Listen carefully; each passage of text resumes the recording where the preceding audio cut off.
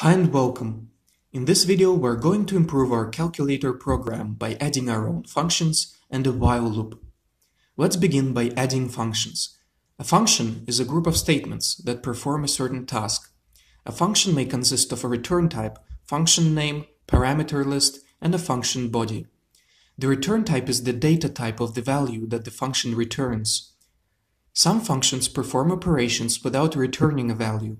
In this case, the return type is void. To return a value, we use keyword return and a variable name or actual value. Inside the parentheses, we may want to give our function some variables to work with. A function may contain no parameters. It's optional. To use a function, we have to call it first by simply passing the required parameters along with the function name. And if a function returns a value, we need to store that value. A little side note. Whenever we pass a value to a function, it makes a copy of our value and uses it instead without modifying the original value. At this point, our calculator program looks a lot better. It's easier to read and understand what's happening. Now let's handle a possible error. Our calculator can perform only 4 operations: addition, subtraction, multiplication, and division. If our program receives an unknown operation, we want to tell the user to try again. We could use a while loop. Here's the syntax of the while loop. Inside the parentheses we put our condition. Briefly put, while the condition is true, it will perform the same operation again and again until it's false.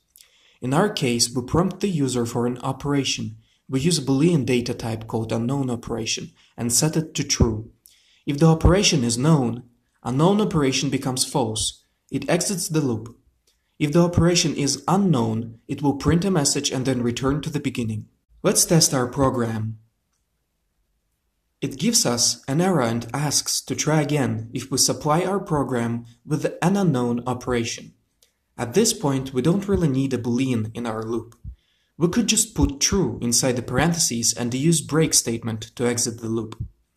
Once it hits the break keyword, it will terminate or break out the loop and continue down below.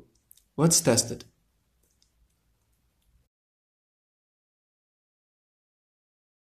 It works. That's it for today. In the next video, we will start making hangman game. We will learn what strings are, how to read a string from the user, and what are arrays. Have a nice day.